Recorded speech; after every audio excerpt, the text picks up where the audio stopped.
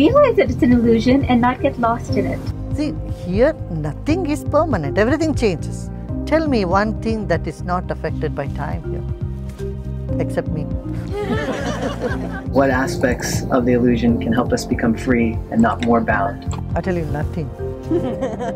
Everything is temporary. Why does my mind get stuck in the small things? Because it doesn't know it's small.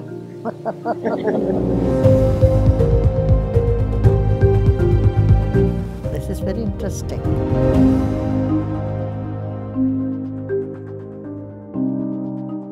Gurudev, is reality what we think, perceive, and experience, or is there more? Reality is the sense that you have when you are in an event or in a situation. You think this is real. That is your own understanding. Like for example, when you are dreaming, you find the dream is real. Only when you wake up from the dream, when you are out of the dream, then you see that it's not real. So, any perception which gives you an idea, this is it, this is true, that is your concept of reality. Illusion is, it appears to be and it is not. Something appears to be. You keep a pen in a beaker of water, it appears to have bent. It's really not. So, what you perceive is not matching with what you know or what you understand. Then that is illusion. Gurudev, you've said that what we perceive is a small percentage of what reality actually is. So how can we gain the ability to perceive reality? And can you share a little bit about the reality you perceive? Science has said this, you see in all science museums, that's what they show you, our band of perception is very tiny. What you see, what you hear, what you smell, what you taste is a small frequency of a vast range of frequencies. So even the very understanding of this opens you up. You go and watch in a space museum, they show you where you are and how vast and big the universe is. And that does something to you, right? It just suddenly gives a bigger context to life. So one thing, wow. Right? Gurudev, sometimes what seems to be an illusion becomes what seems to be reality. What's going on here? Is that just in my mind? See, here nothing is permanent. Everything changes. Anything changes gives you an impression of illusion. And what our concept or what we think is reality, that doesn't change. If things keep changing, hey, it was there a moment and it's not there, then it's not real. One definition of reality is that which is not affected by time, that which is the same in the past, present and future. Tell me one thing that is not affected by time here, except me. Just that me is not affected by time. Everything else is affected. The body is affected, brain is affected, mind is affected, intellect is affected, ego is affected. Everything. That's why even ego is part of the scenery. It is not you. Ego is Shakti, not Shiva. Mind is Shakti, intellect is Shakti. Ego is power. As much as bliss is also the scenery also. Bliss is also power. If you see it as a power, as energy, as a sensation, as something you experience, it's a power. Bliss is power. Also sadness is power. Misery is a power, anger is a power. So what we call as negative emotion, they are all powers. And through those powers you can destroy and you can create. Anger can create and it can destroy. More often it is destructive, but sometimes it can create also. Similarly, all other emotions. We don't condemn it, we don't say it's bad. It's all part of the scenery, not the seer. But scenery is married to scenery. Gurudev, you've talked about the concept of seer and scenery. If scenery is the equivalent of Maya or illusion, are there any effective techniques for coming back to the seer while engaged in activity? See, the scenery has its power, the seer has its power. These are two things. What scenery has, the seer doesn't have. What seer has, the scenery doesn't have. It's like the blind man and the lame person. Consciousness is lame. It cannot work. It cannot function. And the scenery is blind. It cannot see, it has no knowledge. So you have knowledge and it has action. Lame person sitting on the shoulder of a blind man. That is what body-mind combination is. Seer and scenery. So the man who sees, he says, go this way, and then the person walks. He says, turn left. And because the person is blind, so he does the action. And they both have their powers, and each power is very unique. That is why never blame this elusive world as bad. This is sacred. That's why it said the concert of Vishnu, of the Lord. The nature is the sweetheart of the divine. So he is the divine is married to the nature. But one is blind and one is lame. What is speciality of human life, human birth? Why it's so special? Because here you have both. The lame sitting on the blind. The consciousness can only know. Action is on mind, intellect, memory, ego, body, all this can act. So the knower and known, or the scenery, they each have their unique powers and they are complementary to each other. All of this is temporary. Everything is temporary. Why does my mind get stuck in the small things? Because it doesn't know it's small. At that moment it appears to be very big and so true, so real. When it appears real, then it gets stuck. Mind can never get stuck when you know it is unreal. You see what I'm saying? See now, you see the sunset and we see sun is setting, but from a scientific mind, we know it's not true. It's just an appearance. Right? So reality keeps getting shifted. On one level, yes, sun is setting, this is so real. But from another level, this is not real. Sun never sets. Right? Gurudev, how can I get out of my own head? When you want to get out of it, I tell you, you're already out of it. Why do you say that I want to get out of my head? Because you see, your thoughts is creating an illusion and you are tired of the illusion. Because every time you have a concept and you find you were wrong. If every time you are proven you are right, you would never say, I want to get out of my head. Right? Why you want to get out of your head? Because every judgment that you have made, you have seen over and over again, you find it's not right. I told you are wrong. Then you say, oh my God, I just want to get out of this head. Now, how to get into a space where every time you think something or you do something and you find you are correct? Intuitive ability for that meditation. Meditate and the right thought would come. Right thought means an intuitive thought.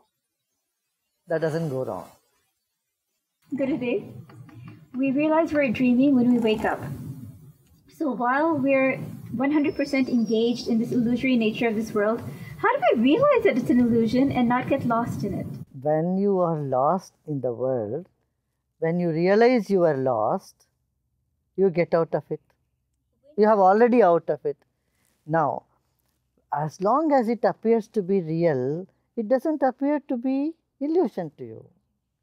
But when you realize it was not real, when you feel it is no more charming and it doesn't matter to you, and says, hey, this is all illusion. I am just getting stuck, and I was getting stuck unnecessarily. It's only a post-mortem. It's not a real diagnosis. Whenever you realize this is illusion, you are only doing what? Post-mortem. And that's it. You are done. one very great poet in India. He was watching the play, and the play was so good, and this poet got so engrossed in it, and he removed his shoes and just threw at the person. And then suddenly, then he realized, oh, it's just a play. He was just playing the role of a villain. And then he went and asked, you give me my shoes back, because he has to go back. But they said, sir, no, I want to keep this as a souvenir. I'm not going to give you your shoe back, sorry. Because this shows that how well I acted, and it just got you so engrossed in it. So when you are so engrossed in something, you just be 100%. Why do you want to split? When you get tired of it, oh, then you say just shut it up. You're watching television and selling sunset, and you feel so sleepy and tired. Hey, come on, you switch off and you doze off, right? So when you are tired of watching the movie, then you snap out of it. Yeah.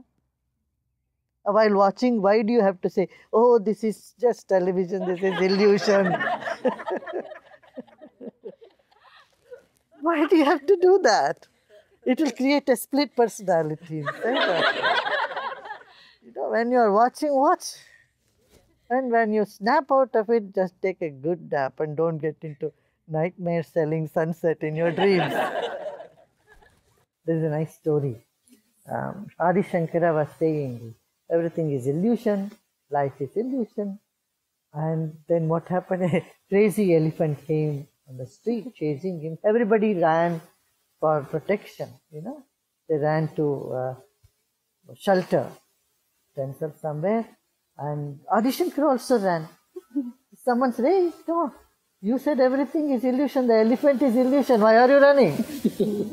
He said, yes, I still say, I hold on to my theory, my running is also illusion. So, illusive word, and illusive action, and illusive compassion too. And illusive suffering needs an illusive compassion. Got it? Gurudev, are there any examples of ways that we can remain more firmly established in truth while fully engaged in our activities and our relationships in the world? Leave this more out. Why you want to be more perfect? I'm asking a question. Why should you not be imperfect? Because you take things too seriously.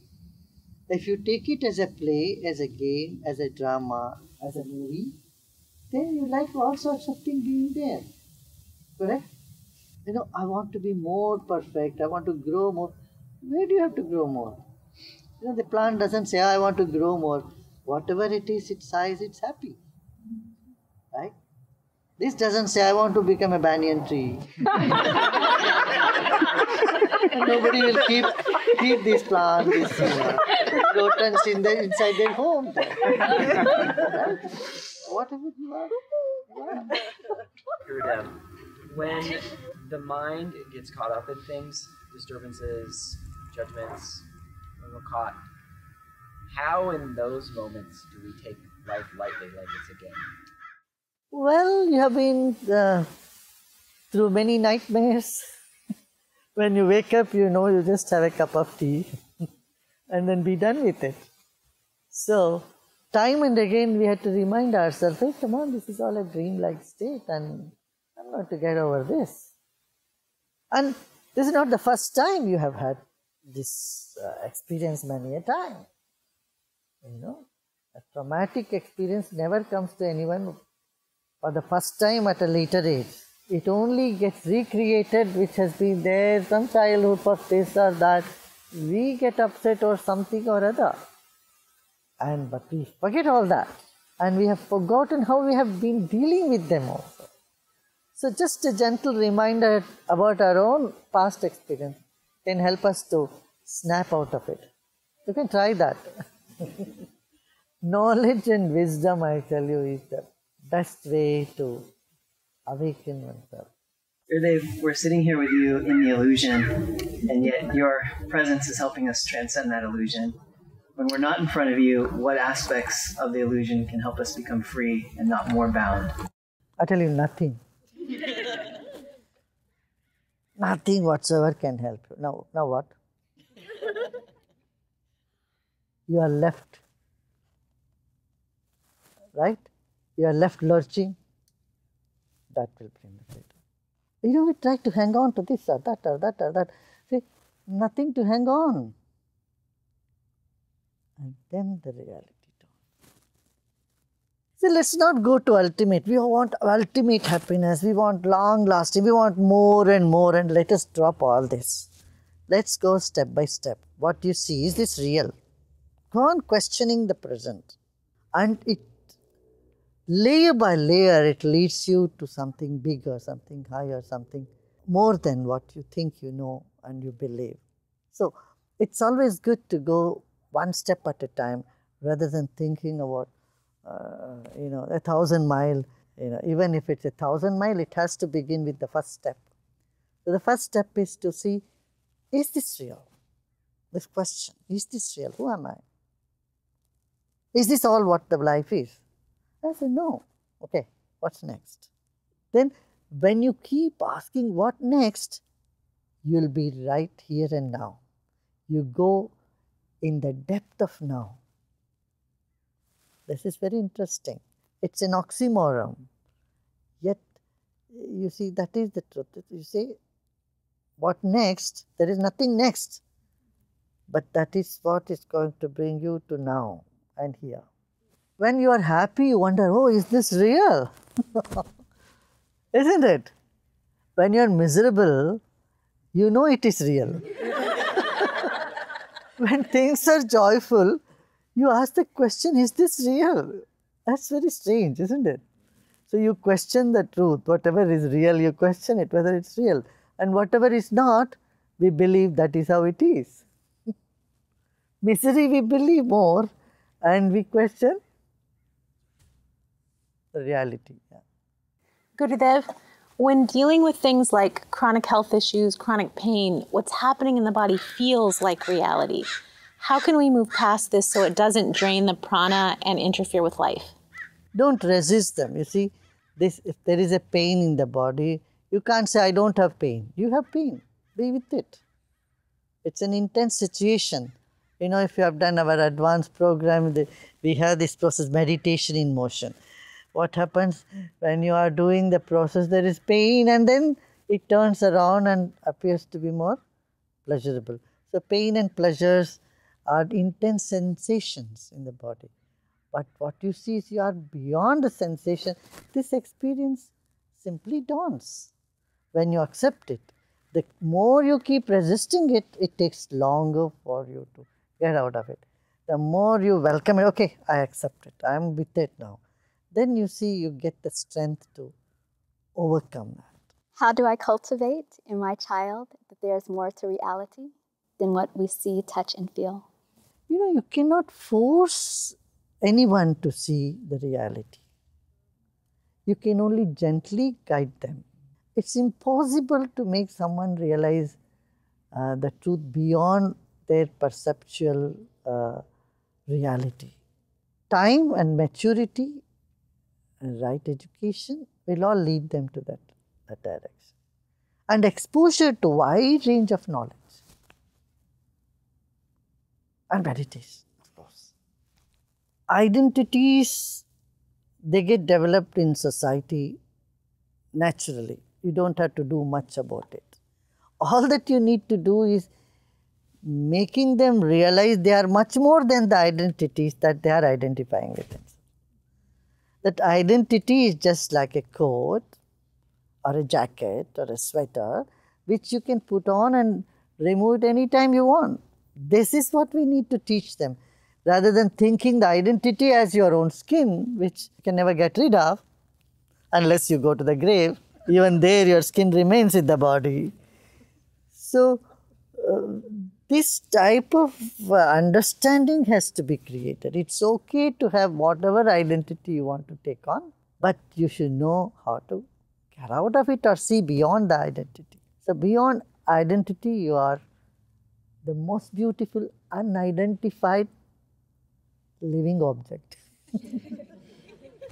Gurudev, in our day-to-day experiences, life becomes very charming, and often we don't want to give up the charm, but we know there's something beyond that, the reality. Can we blend the two? We think the reality is not so charming. It's bland and something else here is charming. No, that's not so. Whatever charm you find here is just a reflection of reality. The reality is more charming than anything whatsoever. Truth is the most charming thing. But in the beginning or in the initial stages, truth appeared to be very bitter. That's when you are steeped into one illusion. And when you're just coming out of one illusion, appears reality is very harsh. But in fact, it is the consciousness, the existence of consciousness deep inside of you that brings out these feelings of, charm, and it reflects on anything you do. When you are logged on to the reality or the truth in life, then everything is charming. Everything doesn't become dull and boring.